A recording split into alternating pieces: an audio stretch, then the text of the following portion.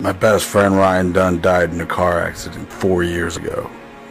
He's dead and gone. Iceland's his favorite place. I'm gonna build him a skate park. You don't have to be a musician to be an earth rocker. Andrew Strandberg is an earth rocker. My other best friend, Brandon Novak, is on heroin again. He's back in rehab for his 16th time.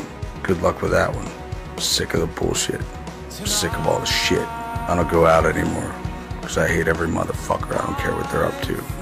4 years I wasted, sipping on drinks at the bar, chit-chatting with fucking nobodies.